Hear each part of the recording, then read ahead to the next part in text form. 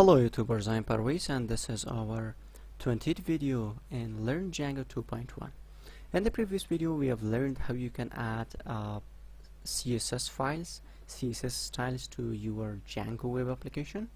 So this is from the previous video and we have just changed the color of our H2.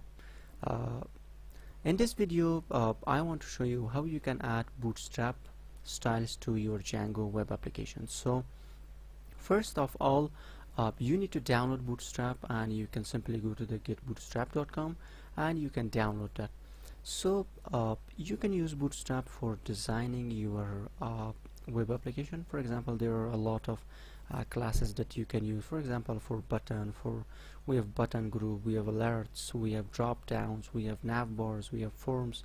There are a bunch of classes that you can use for designing of your web application. So after downloading the Bootstrap, I have already downloaded and this is my file, CSS files and fonts and GS. So I'm going to just copy this my Bootstrap folder like this, and I want to open my PyCharm ID and I'm going to add this in my static folder. So paste it in your static folder. Now it's copying.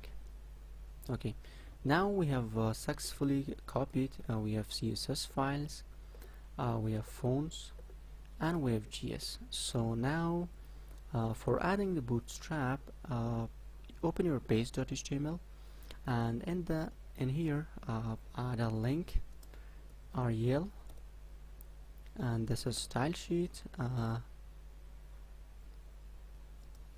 The type is text CSS like this, and also the href is I want to in a static folder in here I want the Bootstrap folder and CSS, and in the CSS I want bootstrap.main.css.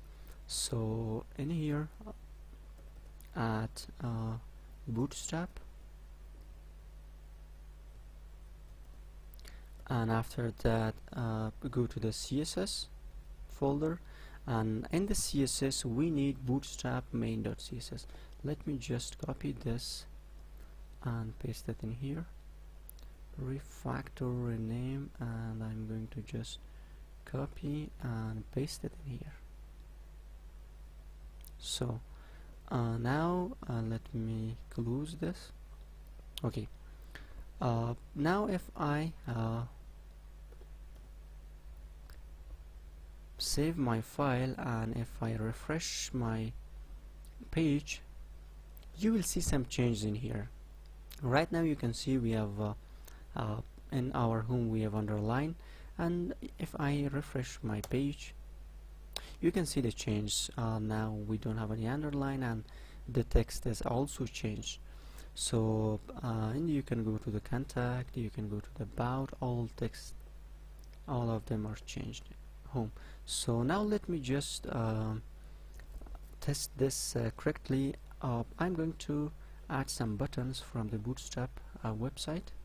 So just copy these three. I'm going to just these 4 buttons and copy and go to your home.html, and I want to add this in my home. So let me just add it in my home like this, and let me save it. And after save, I'm going to refresh my home page. Now you can see I have 3 Bootstrap style buttons. And thank you guys. If you have any question, please let me know, and for the further videos please subscribe my channel, and also like and share the videos.